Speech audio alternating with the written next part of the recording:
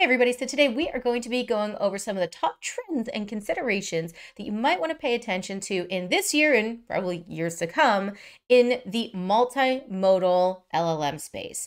Now, in this video, we're going to be dedicating this to imagery, but this certainly will also, the topics covered, apply to video and other types of content for the multimodal space.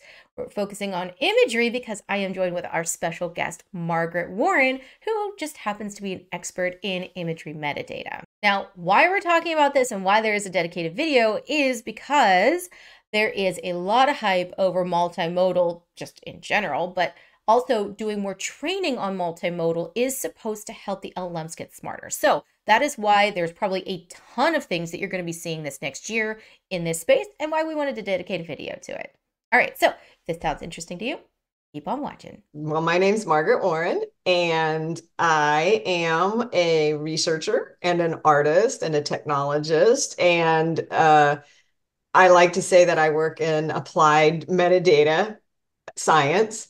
And so my interest has been in describing images with semantic annotations. Mm-hmm. And I built a system to be able to do that, which Mm-hmm. is called image snippets. Mm-hmm. This is a very interesting angle to a lot of the things that we cover on this channel because a lot of things, and I'm sure it's the bane of your existence, a lot of things are very focused on text. Yes. But a lot of things now, especially this coming year, if you watch my trend video connecting the Yeah. two, I mentioned this video in that one, Yes, you did. Thank you. is multimodal, which means images and a lot of other things. And a But lot of other things. yeah, I think that this is going to become a hot topic. And one reason I reached out to Margaret about this, talking about how difficult some of these things are and why it's important to talk about in regards to Gen AI and, a lot of other reasons, by the way, is because she put up a post on LinkedIn that showed a random like picture of, I don't know, an inside of an engine. And I used to work in Cool. manufacturing, in auto manufacturing and aerospace manufacturing, and I saw videos and standards specifically all the time that came in with like, the most minuscule screw, and you had to like figure out what that thing was. And it just resonated with me as soon as I saw that. And I thought, oh, wow, that's a good point. And Yes. so that's why we wanted to talk about this. So we talk about this and so we talk about, well, when would you need to have this much detail on the description? Like usually 3 or 4 keywords is enough to get you in the ballpark of the Mm, picture you're trying to hmm find, right? hmm And so there's a few examples where it works really well. One is when you uh, when you have, say, 3 related keywords, it is really interesting to look at all these products made that use the clip system and then mm, like have a conversation with Chat GPT hmm about an image. hmm Because what you see that's happening is that you have the system that can even go in, zero shot, no labeling. It can generalize on features that are in the image and hmm it can store all those into the bags of visual words. And then hmm you can have a little text description there. But what I feel like is missing is that often that um description is very flat. So the pixels do not necessarily represent the relationship of whatever the feature is and like why it's important in mm, context. mm, hmm And that can be as simple as it's in the foreground or it's in the background, or hmm it can be something that it's simply just not ever going to be able to reason about. hmm Like I have a wonderful example of an image because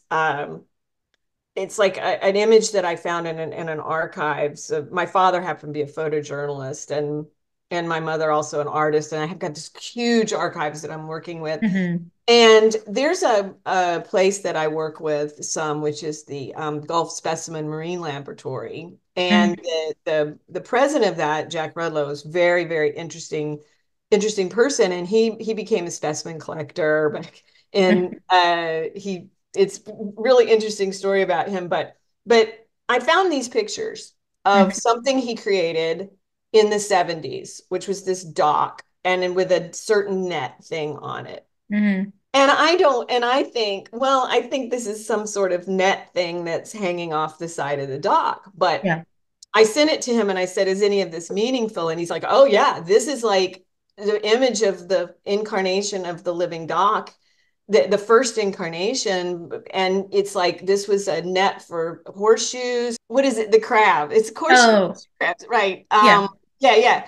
And then he said it was the first attempt at creating a fouling community and an Hmm. algae culture. Now, how would, this is one thing that first of all, a system is a visual only system Yeah. It's not going is to understand the literally context as to why as to why it's or the never going to importance. get that. Yeah. Yeah, it's never going to get that one, and that's what's interesting about the It image. almost like it's almost like the historical context too. Like there's so many images that you see and you're like, oh, that's really ugly or whatever it is. But then you find out it's the first known sketch from like Da Vinci or something. And you're like, oh, Right. well, now it's important. Now it's important. Yeah. Yeah. And these images I feel like are going to continue to get lost in sort Mm. of the garbage of Yeah. right? You know, but also it's super interesting to me getting back to sort of Chat GPT and the the way you have a conversation with Chat GPT about image Mhm. description, Yeah. because it's not as if you can actually both, like if you have two humans and I'm holding something up to you and I'm showing it to you and you're seeing it, and we can talk about, I can point to certain things and I can say, do you see that dot in the upper Yeah. left corner? Yeah. That's a doodly bug, or Yeah. something. And you can't, that's not how Chat GPT works, right? It Mhm. creates the feature embeddings for the images. It matches that with the text image pair. So it has embeddings for the text, embeddings for the features that it's Mhm. identified or classified. And again, those are it's very hard for it to understand, I think, the depth, Yeah. like the depth of field, like if something's in the foreground or something's in the background. A great example this morning I saw on Twitter was or X was an illusion. It's an Mhm. optical illusion where a shadow of a black poodle looks like a person walking with two other dogs. Mhm. The conversation, when you put the image into Chat GPT, Chat insists that it's a human and two dogs. Well, Uh-huh. it can't actually make out that indistinct black blob, Mhm. whereas a Mhm. human still can. Yeah. But the way I feel about it though, because I also find examples where AI, because we have a part of image snippets where we call a function to AI to Mhm. measure and it can come back with a description of the image. We do find a lot of situations where AI can see things that the human can't. It actually Mhm. point out something that's really interesting, like, oh, that's a zebra way in the background. And you're like, oh, I didn't quite catch that the first Yeah. time I looked at it. Yeah. Yeah. And that's something that is so the humans and machines definitely augment each Yeah. other, Yeah. but you can't just you can't just throw the baby out, with the bathwater Yeah. either Well, way, and right? and Yeah. a piece to that too that I think a lot of people have started to talk about already on the multimodal piece, which is supposed to make them the AI smarter, is the lack of materials, right? And going back into the example that you were talking about from the 70s, I think you said, you know, how many images exist from different time periods? And I'll link a video down below of a much bigger YouTuber than me. Her name's Bernadette. She is a costume designer that understands historical Yeah. costume. And so she was going through and asking ChatGPT to do something in a certain period, and then she was like critiquing it.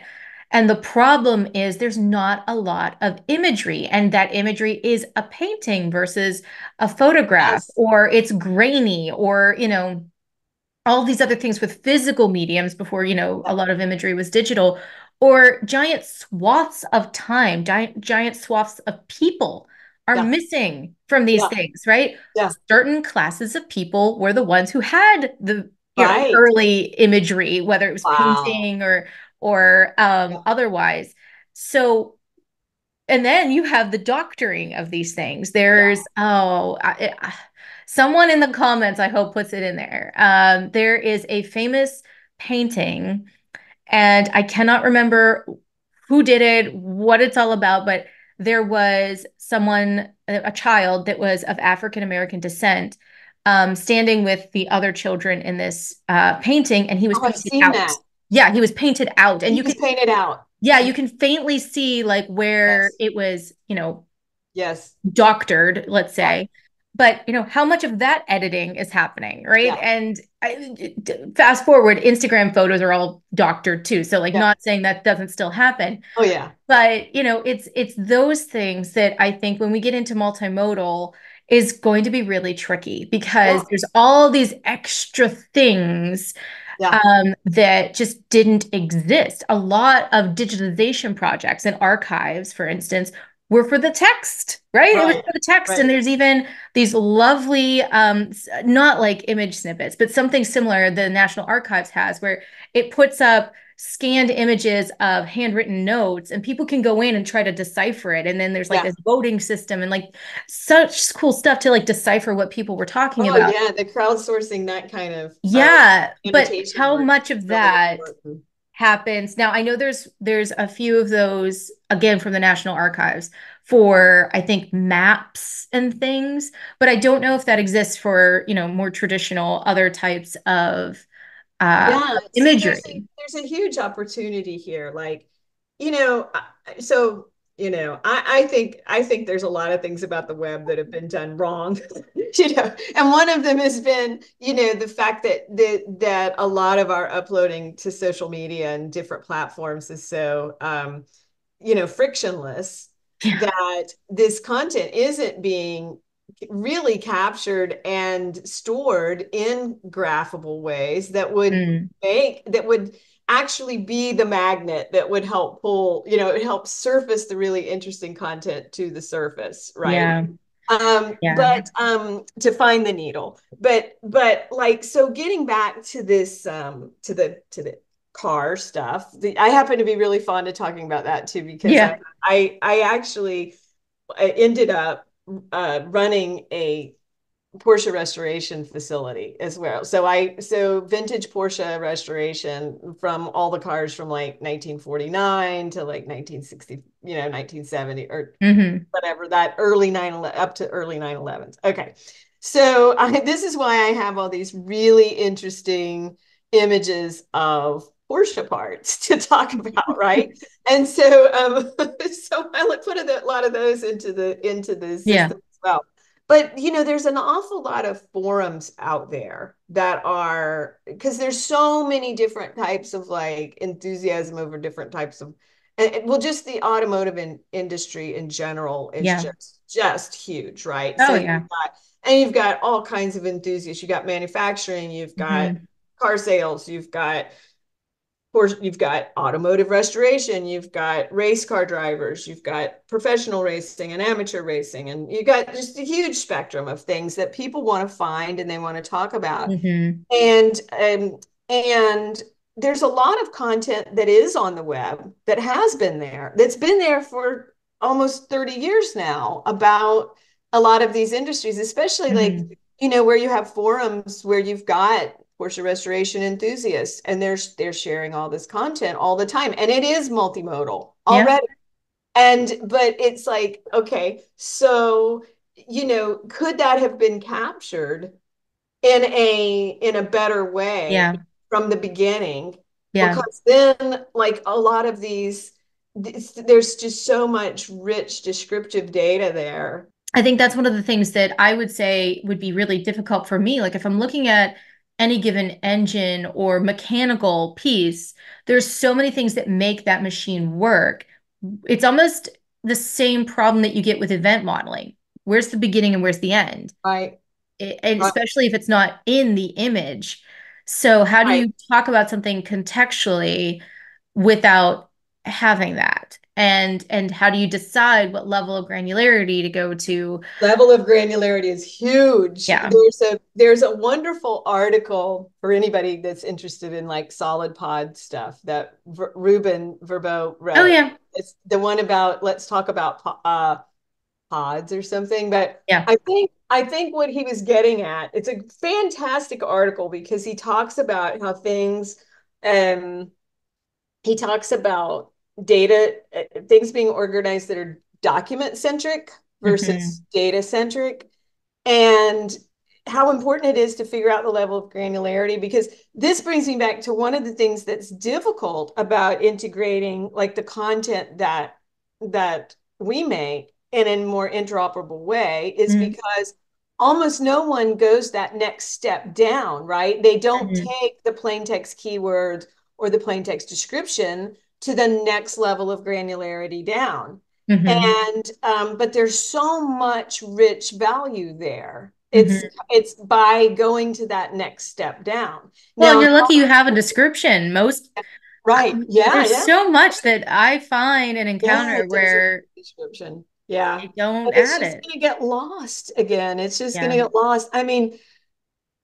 you, and is that okay? I don't know. I mean, I personally think that it's absolutely fascinating to be able to find like the part that I shared was like, it's an extremely rare intake manifold. Okay. Yeah. So here's the interesting thing. I put the image into Chat GPT, and I had been talking already about cars and stuff Hmm. like that. So I had been uploading other engine pictures. Hmm. First thing it comes back and says is it says, this is likely an intake manifold. And I'm like, what? Are Mm. you kidding me? It like figured that out, right? Yeah.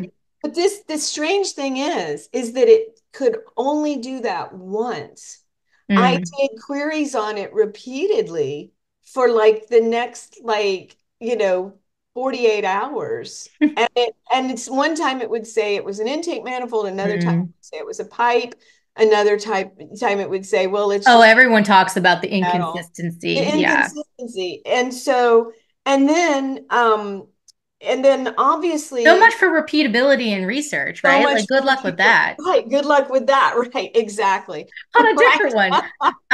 But like I do wonder that contextualization is so important, but it's always just such a hard nut to crack because a good example is I watch another person that's much bigger on YouTube than I am.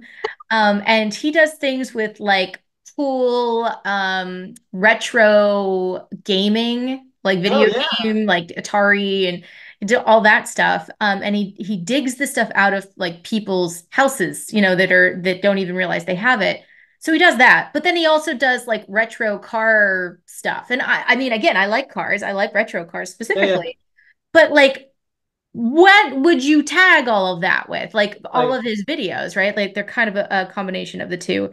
And even more so, he's going in and finding these super rare, super unique things on a channel that is mostly dedicated to antiques. So would you ever find that stuff if you were Exactly. just a regular watcher? And the answer is no, you probably No, wouldn't.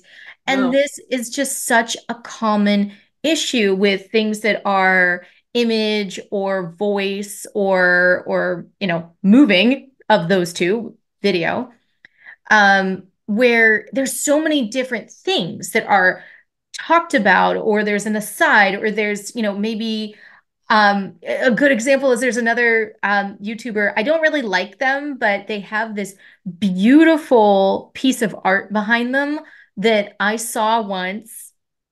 And it's a local artist. And I wanted to purchase it, and I didn't have the money to purchase it. I went back when I finally did, it was gone. And this person has it, and I see it in the back of their video all the What a time. cool synchronicity I though. know. It's And I'm like, kind of weird.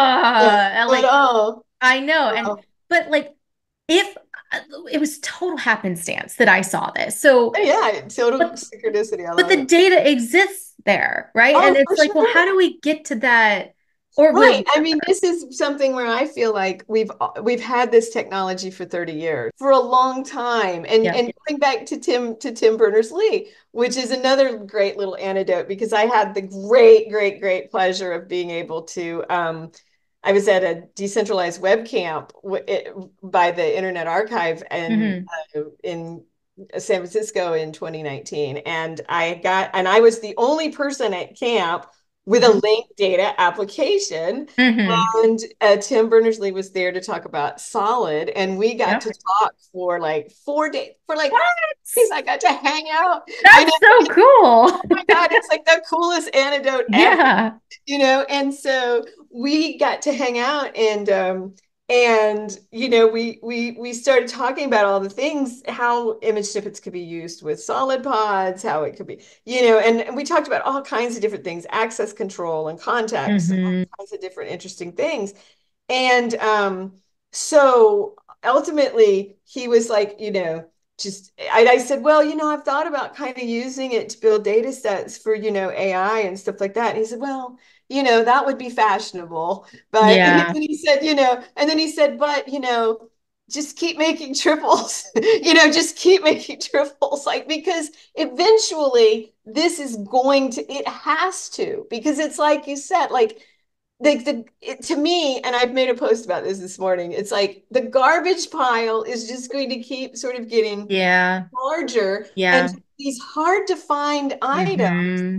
which we should have been able to find. See, I have people come to me who say things like, I need a picture of the underside of the A pillar on a 1952 Porsche Model 356, pre-A cabriolet. I want to see how your restorer did the Yeah.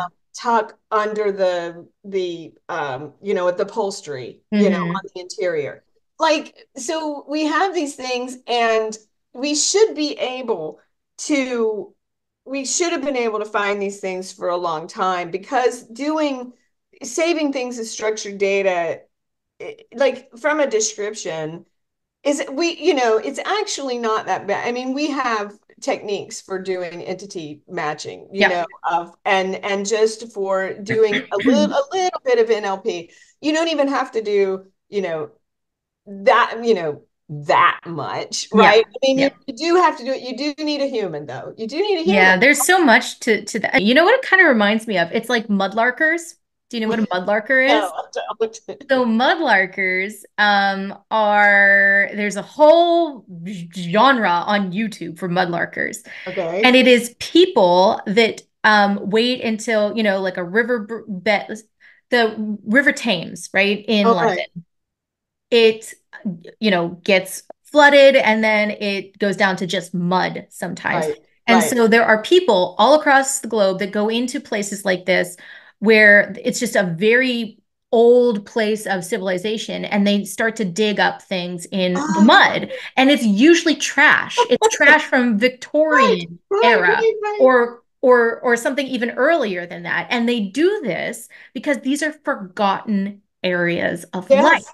for this. And I Yes. almost feel like there's going to be this resurgence of, modern mudlarkers for data and imagery with these multimodal as they get more like not the large language models, but the small language models that people are Yeah. talking Yeah. about, where they need like these very dedicated kinds of data sets. Like there's going to be the Ferraris, Exactly. data set. There's going to be like all these Exactly. things Very that are domain specific. exactly. And it could be about anything. It can be about, rebuilding vintage clocks. It can be Yep. about vintage guitars. I also had to sell a large estate of vintage collectible, like Mm. pre-Civil War Martins. And, Mm. just the tuners and the headstock, Hmm. like Hmm. all of that is, all of those little details are really important. And it's really important to be able to find those models.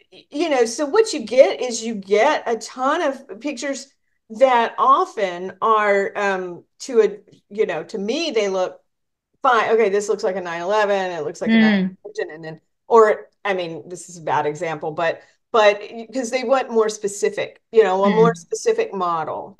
And Hmm. then, you know, you sit next to a subject matter expert and they're scrolling along and they go like, no, you know, that's an earlier model. That's a, you know, Yep. this model had the carburetors replaced. This model had, you know, and Yeah. it's you know, they can spot inconsistencies Yeah. Well, so spot, but fast. I also used to Yeah, work with some right. guys that they could identify the vehicle and the year and Yeah. even the model to a certain Oh, extent yeah. based on the sound of the engine. Yes, And yes, it's like, exactly. oh, Yeah. how do Oh, you that's a do that? great thing to do. See, and there's no reason why that can't be mapped together in a knowledge graph Yes. with an image talking about multimodal data sets. Yep. Yep. You could put that you could put the sound with that. Same thing with guitars, you know, people who Yeah. can identify, you know, it's a Telecaster versus a Fender Yeah. Strat, and then Yep. they can identify whether it was a tube amp or, you know, Yep. like another type of amp from later on, a solid state amp from later on. Yeah. You Well, I mean, know, it so gets into the, how is it preserved kind of stuff too, because okay, you're looking at this painting, and it's been lost to fire or whatever. I mean, fires and floods and bugs are the yeah, three top reasons anything has been destroyed. yeah, right. Um, and the first two often happen because of people, not necessarily nature. Yeah, right. Um, so Well, it's there is this thing about impermanence. Yeah. yeah, and Yeah, yeah, well, yeah. and if you've only got this photograph of this painting, is it still the painting or is it the photograph? Oh gosh, what a Right? great question. Oh, Yeah. this you can go to cars like that too, because it's like Yeah. you can say like, is this a restoration or a recreation? Yep. Like, did you, you know, did you just find a VIN number and like stamp it Yeah. you know, on a frame that you Yep. already, you know, that Yeah. you recreated? Yeah, it's really interesting. Well, that's a whole nother topic for just how you represent Yeah. identity on digital items with a knowledge graph, Yeah. right? Well, Because then and you have to, yeah. it's interesting Is it too, the because thing or is it a representation of the thing? You know, yeah, and the you can classic get problem. very Yeah, Inception, yeah, movie Inception with that. But yeah. I did see somebody else, everyone's like, what's the trends, coming up? The whole like smart glasses are going to really become a thing. I still don't know if I believe that, but one thing that I kind of think is cool is similar to how Google Maps, right, had the Google car going around just like taking giant scans Yeah. of everything. Is that what we're going to see sort of with the multimodal, but with glasses? So if you're walking around and you're like, Oh, this is a that, this is this, and it's cataloging and you do it purposely. It's not just like you're walking around and it's doing it and you don't realize. But I do wonder if we're going to start to see some of that show up. you know, And that's an interesting point. And I don't even know, can you use the Google glasses both ways? Like, can you, if you can use it to record you can. and that, okay, see, I haven't really played with those. Really, not really. Yeah, I was in the right place, right time. When the Google Glass was given out as like a lot of trials, Yeah. Carnegie Mellon University, of course, got a bunch of them, and I was going to school there Oh, when wow. that happened. So it was the most ridiculous thing. I remember walking across slushy, gross Pittsburgh winter, right? Getting splashed by a bus of freezing cold water and walking across a bridge and going to class and seeing a bunch of students walking around going like this because they had them on Okay. and they were like doing stuff with it. And it was the most Right. ridiculous thing I ever saw.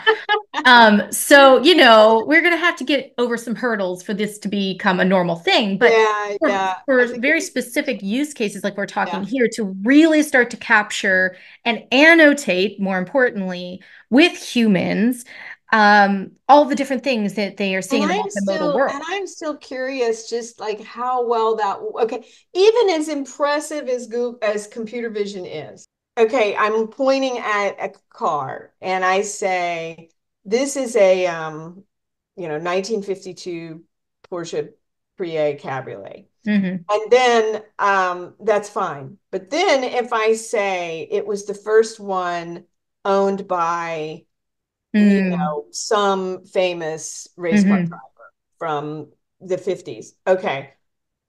That is not ever going, like, the computer vision is really, if you think about how it actually works, okay, it's gonna map the pixels to that Hmm. information. And then is it gonna just generalize like every time it Yeah. in a Yep. 1952 Yep.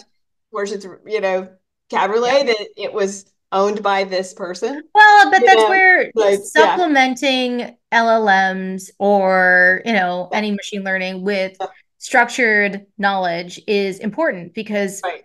owned by Owned is by a relation, the right? So relation. maybe it Yep. picks up that that's not Yes. a description of the vehicle in front of you, Vehicle. but an Right. ownership model. On ownership. Yep. Yeah, yeah. Oh, absolutely. Yes, absolutely. That's a really excellent point. Yeah, because it is when you start having the conversations with ChatGPT, you can see where the computer vision stops, Mhm. and the feature embeddings and the where you can see where the clip system stops Yeah. because that's where you can stop. That's where you stop actually being able to have a Yeah. conversation. Well, Because and from it's then on it's out, what you have a conversation about is any of that text. So you yeah. can talk about intake manifolds. You can't talk about the fact that this happens to be like from a rare 1100 cc motor because it doesn't know, even if you say, well, do you see the 4 bolts? It's got a Yeah. 4 bolt pattern instead of Yeah. a 3 bolt pattern. Yeah. Okay, it's not ever, you're not ever going to be able to sort of transcend that gap. Well, is it a gap though? That's the Is question. it So I right? I almost feel like there's it often happens in search and retrieval. There is search and then there is retrieval, right? Right. And when you're doing a search, right, I think what we're talking about is oftentimes considered training data, right? Where it does have to be more generalized. And yes, Yeah. you have to kind of get all generalized to the point where all of those specialities are just noted and it understands there's specialities like that, but not to the point where it will tell you this is that this specific instance Correct. of this vehicle Oh, was owned by absolutely. this famous race car driver. Absolutely. That's retrieval. I'm Right. looking for that specific thing Thing.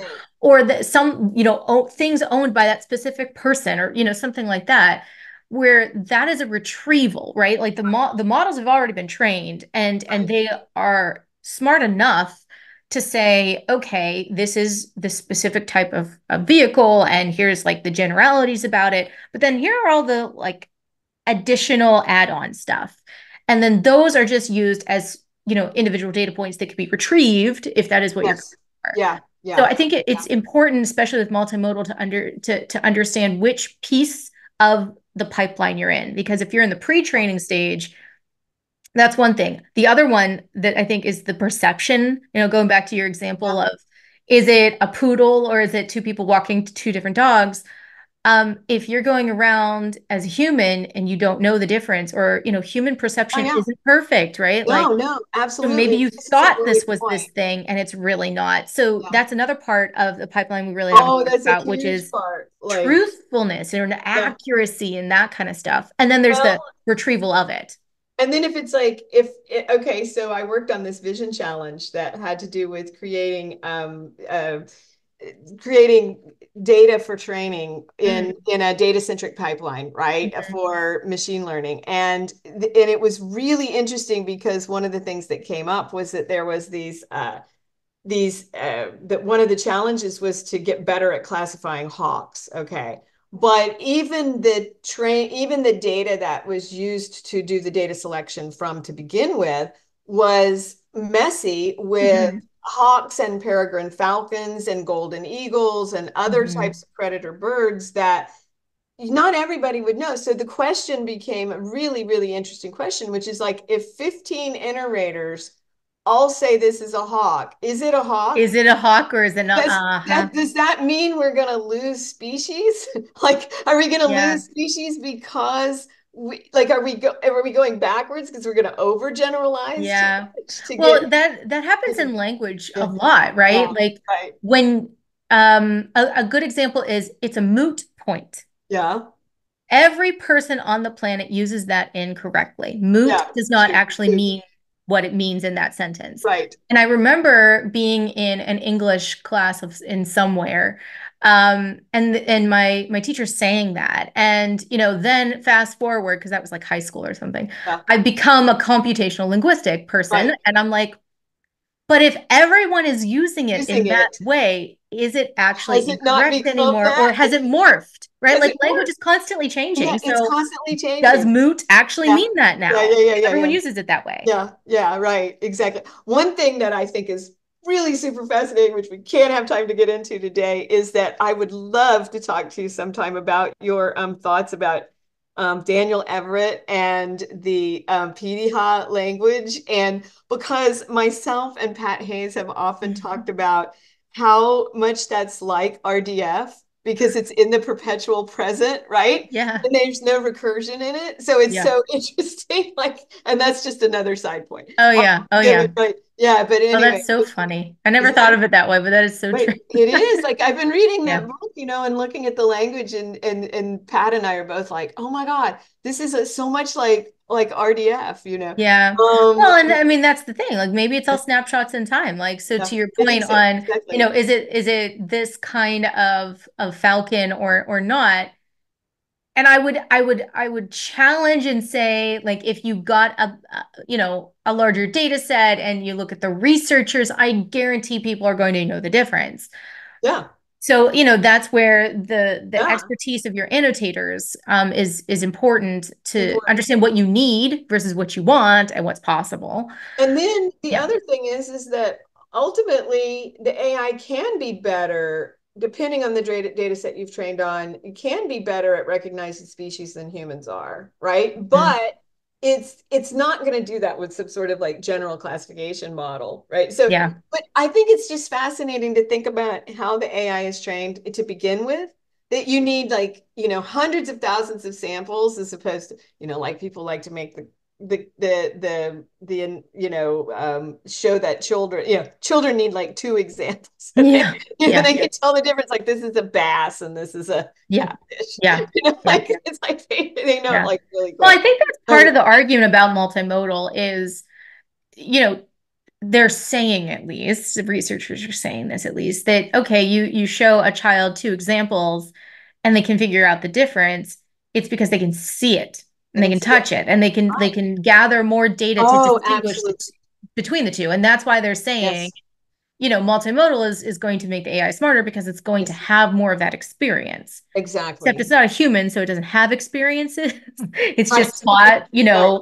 Right. patterns. That's all machine learning is It's patterns. just patterns. Yeah. Yeah. Now, can you learn the patterns of humans for sure? But again, like it's a generalization. So it's not meant to tell you exactly what, Margaret Waren is doing today. Like could they try to predict based on some of your habits? Of course. Like that's what Yeah. machine learning is all about. Right. But yeah, like when you get into the multimodal, I think that this exact, all of the things that we've talked about in this video is why we're going to be seeing a lot more of this stuff coming Oh, out yeah, in absolutely. this year and seeing some My some work new ways actually for may be improved. annotations and Yeah. new Yeah. data sets and like all Yeah. these other things because it's and now there's the other piece which is now you have text and text is hard enough to do compute on, but Yeah. now you're doing moving images and these things, the Oh, yeah. sizes are much bigger,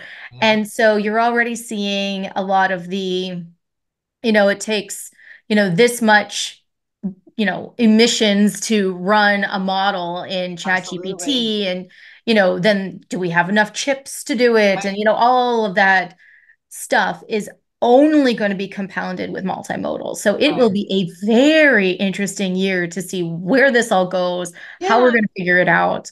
And I mean, honestly, at where's the line going to be where, you know, paying humans for actually really good content, or finding a way that in part of the consumption of the product where you have these places where like domain, in certain domains you have sets of humans that are capable of doing this annotation in the course of doing their regular work, Maybe Hmm. with something like Google Glasses, okay, and where they're or something like that. I Yeah. don't. To me, they like you said, they also. It seems Yeah. it seemed very awkward to me whenever Yeah. even I think I put on a pair once, but I didn't really examine it very much.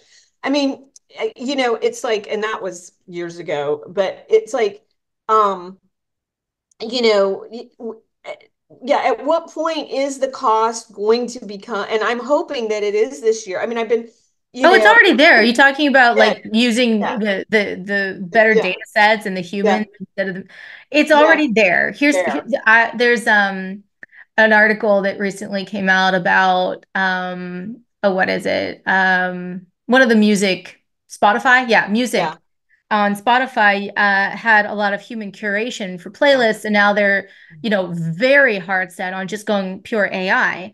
And again, I'm not a naysayer against AI. I mean, I I'm work in not AI, either. I'm not but either. I Yeah. think that the pushback is always, that I have seen at least, is, well, humans are really good but really inconsistent.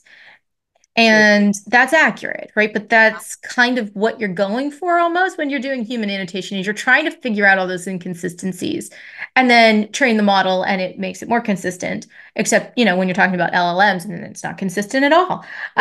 Yeah. Right. Right. So Yeah. Yeah, I exactly. think it's that dichotomy between a lot of folks just being so hard set that human in the loop is unnecessary, it's messy. There's also this understanding that, well, humans are always more costly than doing in automation. And that has just been a fallacy The since day fallacy. one of It is a machine learning. fallacy, they learn. Yeah. Well, it's because, everybody started using Mechanical Turk, right? And they said, it's faster to use Mechanical Turk. And then you get people gaming Mechanical Turk. I mean, Yep. first thing that happened is people decided to, one, send images to porn sites so that people logging into porn sites would, Yeah. quickly go through, whatever they were doing in Yeah. order to get to the next to get to the next Yeah. Yeah. level. Yeah. Right. And then so they don't care. So you Yeah. get really poor quality of data, Yeah. or they start sitting at devices. And now the thing is, I'm going to resend all this stuff to GPT to have it do all the annotation Yeah. for me. And then so now we've got this regurgitative, Oh thing. yeah, it's Right. the snake Here's eating a its own tail. Yeah, Dale, yeah, that there's that a whole thing is great happening. Yeah. Inside the AI Factory is a great article about Yeah. that. Yeah. Yeah, is our ontology able to be used consistently or more or less consistently? And it's actually designed to be used in a kind of an intuitively ambiguous way anyway, which is another interesting artifact. We published a paper on this called Bounding Ambiguity because it gives you enough utility in the relationship between the item to the image without sort of overburdening the cognitive load, Yeah. required to like really have to think about what category does this go into. Yeah. And but I give this test to people when I onboard them. And you're right, I can get about, 80% consistency in using it. But there is a type of brain pattern, I There swear it's a brain is. pattern, There where you is. just have an indexer's brain. Yeah. You can do the, I don't even want to call it mental gymnastics, but to the point of, is this is this the image of that painting, or is it the painting? Like Oh yeah. Well, working through yeah. that, Working or through that. is this Yes. and maybe this is just the bad taxonomy, but is this rice and farming, or is this rice farming? Yeah. I mean, I what don't, do you think? well, yeah. Well, so for example, we've got like distinctions like depicts, looks like, shows, conveys. So what we did is we use these words, and there's a whole paper on this. So it's all about like how you can have a word that doesn't have too much conceptual baggage, or the conceptual baggage that it comes with actually sort of matches Hmm. what an average like association with that word would be. I mean, it's pretty clear that depicts is usually used a lot. That was in FOAF, right? Yeah. FOAF depiction. Okay, so Both? FOAF, I say Oh, FOAF. okay. FOAF, tomato, tomato. Yeah, Yeah. both. Yeah. Well, this kind of goes into a little Yeah. bit of like when you were talking about the whether it's purposeful or not, but there are certain concepts that what do you have an image for, right? Like I've Oh, had this issue oh yeah. constantly Attention. when I'm developing a UI that has an image that is supposed to represent anything in a knowledge graph. So you end up going into a lot of iconography, which is fine, right? But outside of that, when you're seeing an image of a bar chart and the bar chart is depicting something very specific, not to overload depicting because I don't know Margaret's distinction between the two, but what is it The representing? whole world is going to learn it. Yeah. Yeah, like is this a bar chart or is this a bar chart that is representing something very Yeah, yeah. specific? Oh, Or, yeah. There's, what is the image to represent air? yeah. You can have Yeah, the chemical compound, you can have wind blowing, or, like there's all these nebulous things that there humans are. It's talk about. interesting And to how do see. you tag something like that? Yeah, it's interesting to look at Wikidata, or not Wikidata, Wikipedia sometimes and see like what images people have picked for the Yeah, iconographic image to go with some yeah, concept, right? yeah. But um, yeah, exactly. How do you tag and how do you tag that to find those things? Yeah. So we had intended for the word conveys to represent something that might be an idea, a metaphorical, like a concept, but not necessarily another entity, like not a thing, Hmm. So we had intended it to be more of an idea like sadness, like you could convey sadness. Oh, it's like it's Yeah, almost like a metaphor instead of the yeah, thing itself. instead of the thing Yeah. itself. And so, but people would say, well, this image conveys a poodle. I'm like, where did you? Not just the ambiguity, but things that in different cultures just go by different Oh, things. There's absolutely. different imagery. Like there was a great Yeah. article, and I wish I could find it, where it was showing a image. It was a cartoon image of a boy kicking a ball with a dog running after it. And they were basically going through this exercise that when someone is looking at it, they see it and they start to assess what in their world and in their background that they would associate with those things. Now, depending on what culture you're from, or if you were bit by a dog, maybe you would think the dog is going after the little boy, or maybe you think the dog, you love dogs and the little boy is playing with the dog. It's Schrodinger's cat all over again, right? Yeah, Where it's both. It's all of them. it's And all of that's true.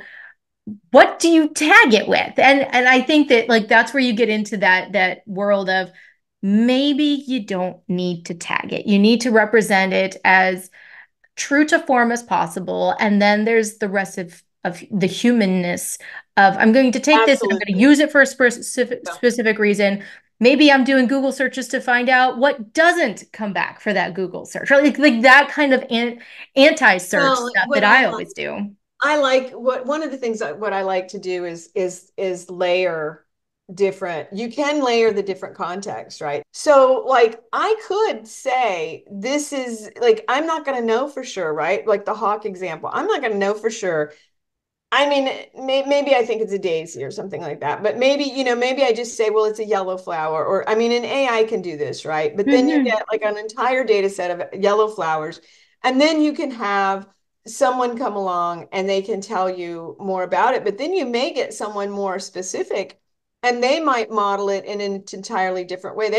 As somebody that is a professional, in this space of imagery and metadata, and especially with this new year of, trends into more multimodal, what are some of the maybe tips or things that you would maybe ask people to just watch out for or be cautious of or, really pay attention to? I think it'd be really interesting for people to uh, just observe that in their own more carefully in their own experience of working with images on the web. It's like, can I get an AI to describe this? Can I get it to describe it well enough for accessibility for people Mm, who are disabled or cognitively or vision disabled in some mm, way or vision challenged? Or and also like because description is just a very different process than Yeah. making something up out of Yeah. thin. Yeah.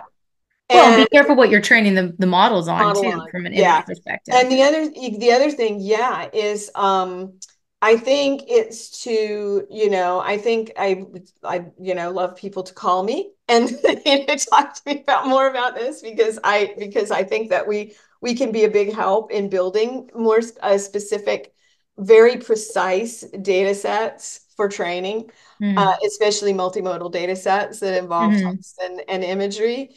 And I also think that oh, there's an awful lot of topics, but I think those are pretty good. I don't know unless you think I'm missing something.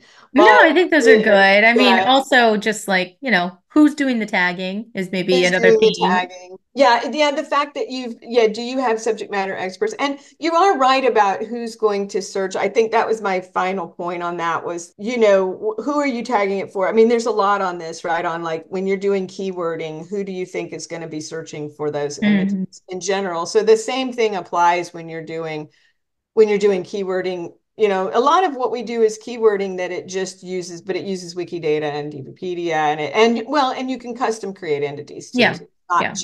not just those data sets, but like um trying to pull out like just trying to grasp like what is um the most salient kind of not necessarily low hanging fruit, but what is the thing that is most rich about this image? Like a picture of a rocket launching into space.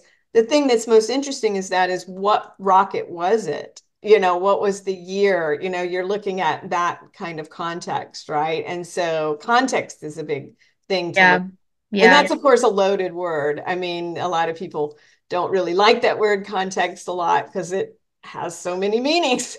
Yeah. Yeah. But so that's another thing. Yeah.